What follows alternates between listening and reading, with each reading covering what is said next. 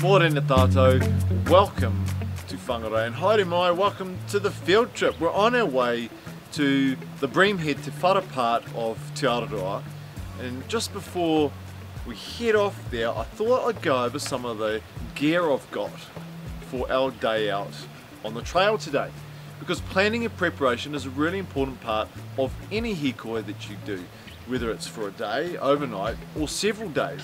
We're just going for the day, so I've got my small backpack, and actually the first thing I've got to show you is my telephone, because I've told somebody where I'm going for the day, but just in case, this is a good device when you're in coverage area to communicate if you need to get hold of somebody. If something goes wrong or you're running late, whatever, let people know where you are and what you're doing. Now it's raining at the moment, but I know it's going to be sunny, but in case we do get showers, I've brought my raincoat. And it is going to get hot, but just in case it also gets a bit colder, I've got my jacket as well. So always make sure you cover bases for different temperatures that you might experience throughout the day. Food, kai, I've got my lunch box. And because you're going to be using a lot of energy, it's important to make sure you've got enough. And with that food, of course, you've got to hydrate. So I've got plenty of water with me. It's going to be hot, we're going to be sweating, so make sure you hydrate, really important. A hat, because like I said, the sun's coming out, and when it does, make sure you've got plenty of sunscreen as well. Heat stroke, sunburn, not a nice thing to have to go through. I take a plastic bag with me to put my rubbish in.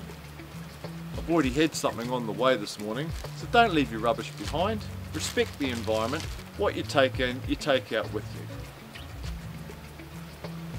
Speaking of respecting the environment, I take this dry bag with me, and in my dry bag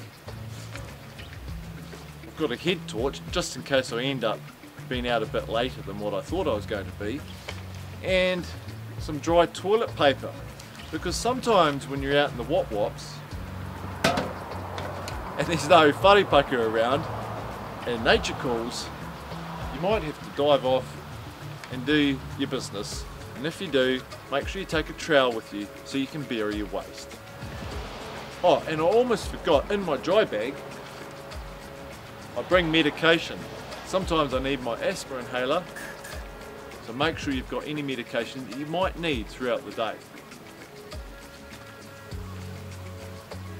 And if in case something does go wrong and somebody hurts themselves, you take a first aid kit to make sure that you can fix the people up and get them out of there safe and sound.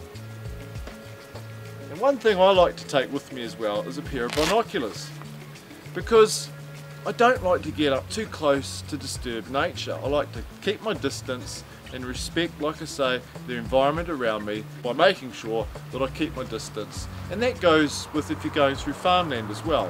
Just respect the farm animals.